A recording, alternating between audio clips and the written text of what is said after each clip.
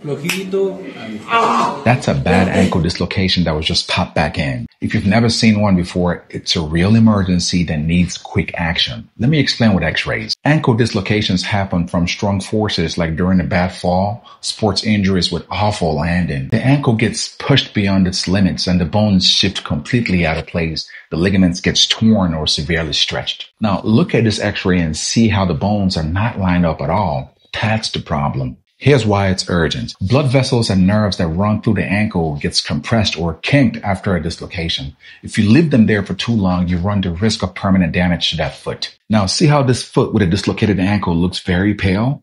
It's likely from compressed arteries and decreased blood flow to that foot. This is why a reduction or popping it back in place needs to happen fast and only by trained medical professionals. This is not a YouTube DIY situation. Once it's reduced, we splint it to hold everything in place, but the work is not over yet. The injury almost always means major ligament damage. So without proper treatment, you may have long-term ankle instability, stiffness, or early arthritis. The recovery is not quick. It will likely take months, immobilization first, sometimes surgery, then physical therapy to rebuild strength, balance, and trust in that ankle again. Some people recover fully. Others deal with chronic pain, swelling, reduced range of motion, or higher risk of re-injury. The bottom line is that this is a serious injury that needs urgent care, proper alignment, and a long-term recovery plan. You ever had an ankle sprain or a dislocation? Let me know in the comment section and follow for more.